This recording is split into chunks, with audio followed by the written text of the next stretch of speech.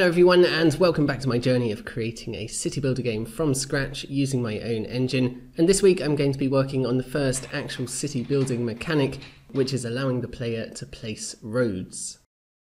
So the road system is probably going to be one of the more complex systems in the game, but to start with I just want to implement the most basic possible version of it that I can. So over here I've been planning out a kind of overview of the system. So up the top here we've got the placement tool. This takes in the user inputs and allows the player to choose where they're going to place a road. Then the road network is basically just a representation of the entire road system in the code. The mesh updater is then in charge of updating the actual 3D models of the road, adding and removing vertices when necessary. And then of course the renderer has the job of actually displaying the roads on the screen.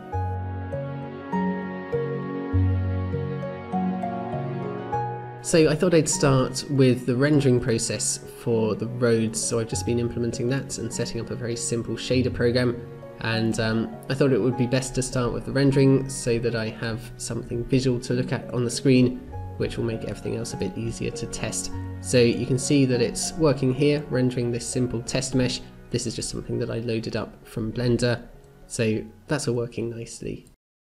The next thing that I'm going to be implementing is the memory management system for the roads, because whenever you want to render something you first need to store all of its vertex data in video memory.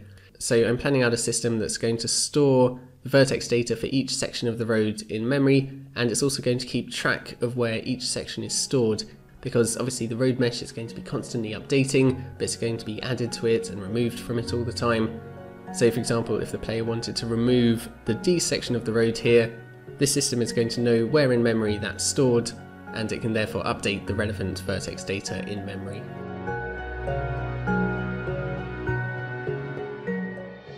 I've just finished implementing and testing the new mesh editing system, so I've got a mesh here to test it on. Obviously a very simple mesh, but it's a mesh nonetheless, and I can now edit this mesh by adding bits and removing bits from it. And the important thing to remember is that this is still just one single mesh that's being edited, and this is going to allow me to render large sections of the road network in one go, because it's going to be just one mesh, so I can render it all in one draw call. And the reason I want to do this is because it's more efficient than rendering every single individual tile of the road separately. So I'm going to stop for a quick break now, get outside for a bit, enjoy the nice weather, because we don't get that much of it here in Hamburg. And then when I get back, I'm going to implement some better looking road meshes.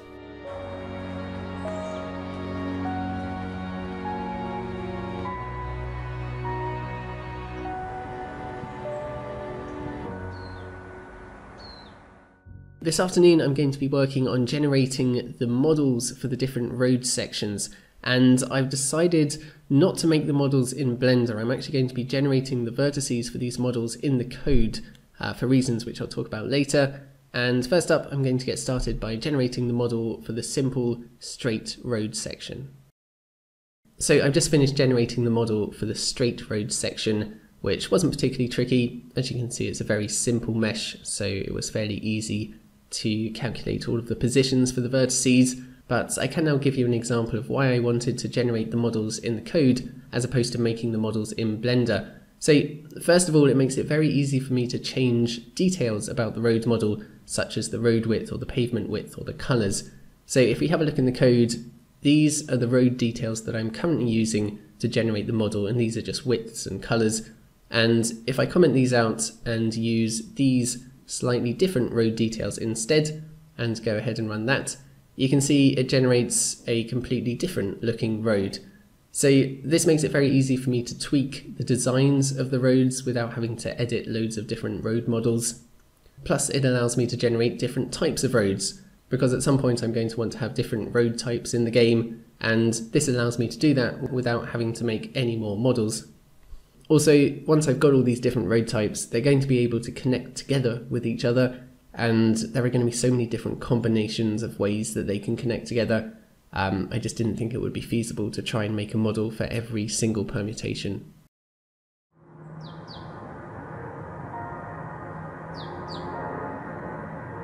Good morning everyone, it is 8 o'clock on a very nice sunny morning, and my plan for today is pretty simple. I just want to finish generating the models for all the different road sections.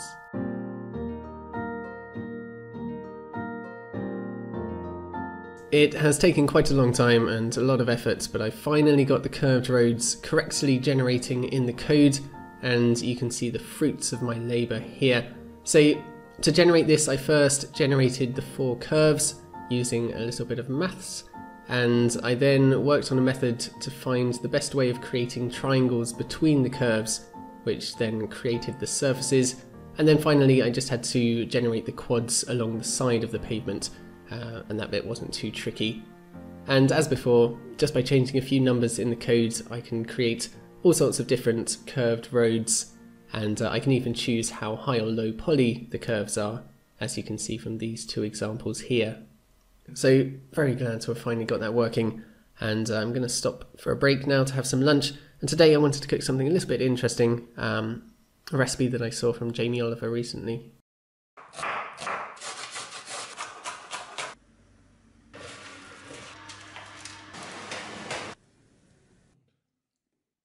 Just finished generating 2 more road section models, and these 2 were probably the most complex of the lot, although it actually wasn't too tricky in the end because I could reuse a lot of the stuff that I'd written for the curved roads for generating all of these curves, and then I just had to mirror them in the X and Z axes to create these new road sections.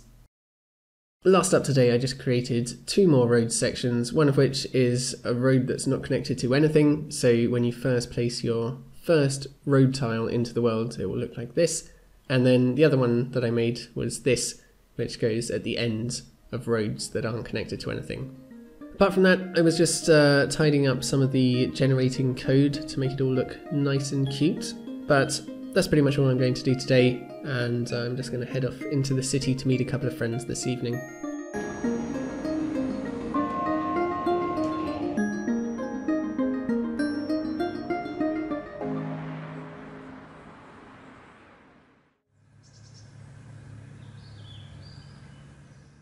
So today I want to try and tie the whole road system together and actually allow the player to place roads into the world and have them connect up nicely.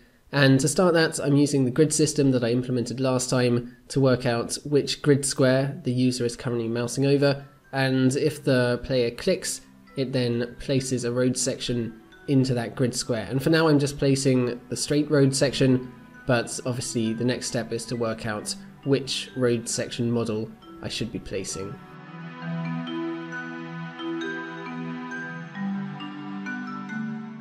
So at last, the basic road system is now completely working, and you can see that when I place a road tile into the world, it now correctly chooses the right road section model to use, and it also notifies the 4 neighbouring grid squares so that they can also update and connect to the new road section. Obviously, there's still loads of stuff to improve for the road system in the future. For example, I should be able to drag and place long sections of road at once. Maybe it could even show a preview of the road before you place it. Obviously, road markings are still missing, different road types.